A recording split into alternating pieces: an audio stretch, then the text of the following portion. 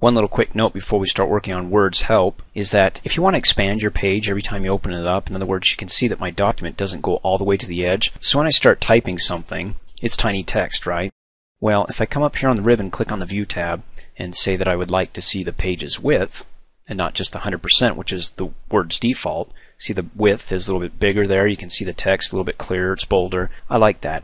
Now, again, if I want to make sure that every time I open up a new Word document, it always defaults to the actual page's width, well, then all I have to do is I can either come back to the Home tab and expand the group's font button like we did last time when we were setting in the first training video the overview Times New Roman as our default font. You can click it here and this will be your default page width.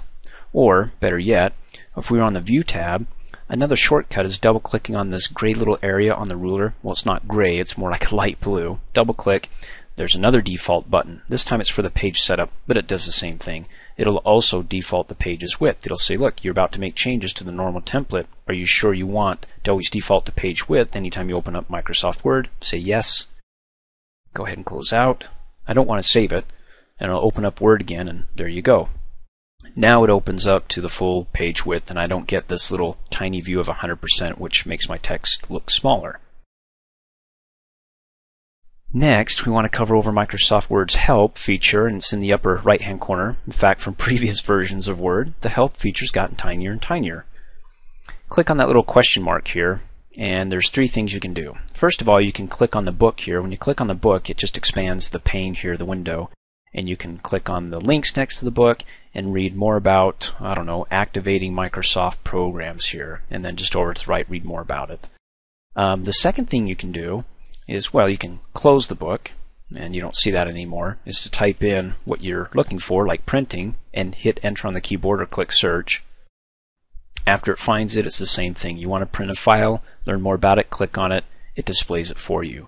Now, what if you wanted to keep this open here and come over here and start doing your work? It disappears, doesn't it? Down on the bottom, there's my button here for Word Help, and it keeps disappearing. Well, I can keep this up. If I just push in that pin, I can click off of it. It stays on top of whatever document I'm working on, so I can read the instructions while I'm actually performing the steps here. Fantastic. Okay, click off in a blank area, and then I can leave that pin in, or I can unpin it if I don't want it to always be on top. And then finally, you can go to the Home button here, which just gives you a bunch of links to kind of give you an overview. If you ever have time to read all this, you can click on the links and say, hey, what's new? And it gives you all the little other links you can read about. And most of this stuff's going to be online here. Thanks for watching. Hey, as a quick reminder, if you like my video, please give it a thumbs up. You can also click on me and subscribe to my channel, get notified of the latest videos, and for only $2 a month, you can have access to all my Microsoft Office training videos.